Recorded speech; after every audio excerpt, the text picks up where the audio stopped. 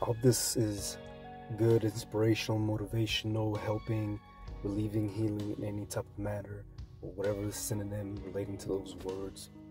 I hope that's this. So, after a long day, and even during the day, you gotta remember to take a deep breath. I know I often forget to do this myself and just relax. I catch myself with my shoulders so tensed up sometimes and feeling like, I guess, on guard, that tenseness. You gotta remember to step back once in a while, take a deep breath, and just let it go.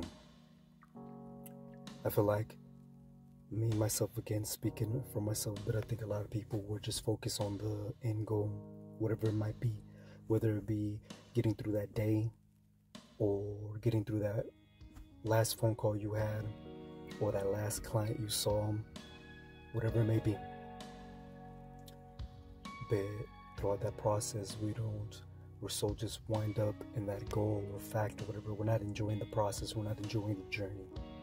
And I'm not saying necessarily there's something to enjoy about whatever your day is, because some people might just have a crappy situation, crappy job, whatever it might be. So I'm not saying that, but at the moments that you can step back, in privacy and silence and, in that safe space, I feel like that's what needs to be done more often.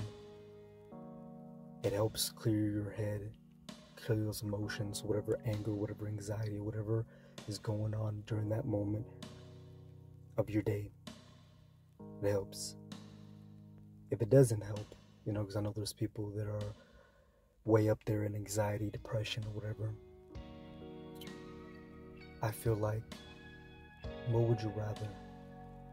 Would you rather the noisy room, the confusion, the chaoticness, the cursing, whatever it might be, because people do a lot in their jobs in the outside world. This is things they experience.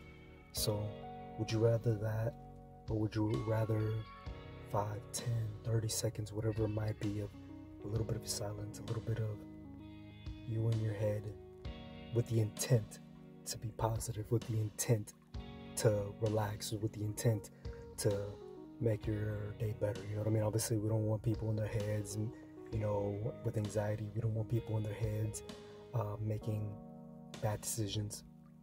We don't want people in their heads for any negative reason, only positive. So I hope somebody applies it.